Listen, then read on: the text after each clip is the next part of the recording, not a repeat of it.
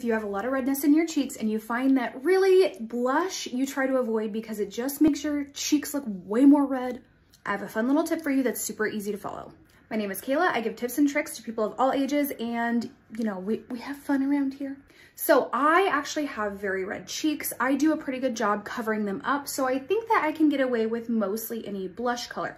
However, if you find that a lot of your redness tends to poke through, or any blush you wear, no matter what you do, makes them just really vibrant, stick out, try a peachy toned shade. Those pinks and reds are really gonna make your cheeks just way more red. So we're gonna use Frenchie right here, which is a wonderful color to use for a blush.